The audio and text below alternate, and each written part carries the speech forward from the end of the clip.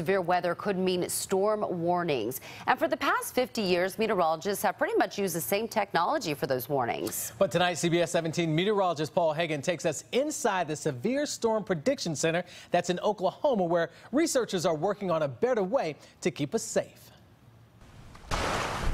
When thunderstorms threaten, meteorologists have used essentially one tool of communication for the last several decades: warnings. Severe thunderstorm warning, hurricane warnings, flash flood warnings. We just had 2 tornado warnings. The basic approach used by the National Weather Service hasn't changed much in the last 50 years. But now researchers like Holly Obermeyer are working on something new. We are testing a concept known as probabilistic hazards information. Essentially, we provide probabilities that a hazard like a tornado or hail or wind could occur in a certain time frame. I was invited to the National Weather Center in Norman, Oklahoma to participate in the Hazardous Weather Testbeds research program. Broadcasters are one of the main communicators of warnings.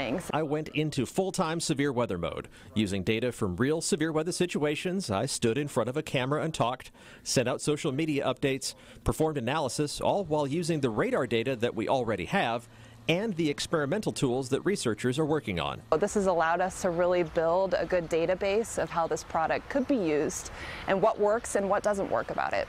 This wasn't just a week of being a guinea pig at radar camp. I got a chance to figure out how to best use this new information. It's information that we're going to use along with the existing warning system. So instead of a static tornado warning like you see now, along with some radar data, you'll see frequently updated estimates on timing, placement, even numbers to indicate the chances of damaging weather. They should notice more information and potentially more specific location information. So that's the wonderful thing about probabilistic hazards, is that you can kind of watch your trend in probability over time of, say, a tornado occurring in your location. That information will allow us to communicate which threat is the greatest concern for different communities in the path of severe weather.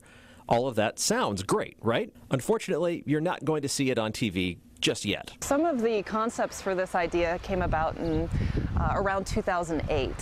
And to give you an idea of when it could actually be operational in the National Weather Service, we're probably looking at sometime in the early 2020s. So until then, we'll keep using every tool available to us to keep you ahead of the storm. For CBS 17, I'm Storm Team Meteorologist Paul Heggen.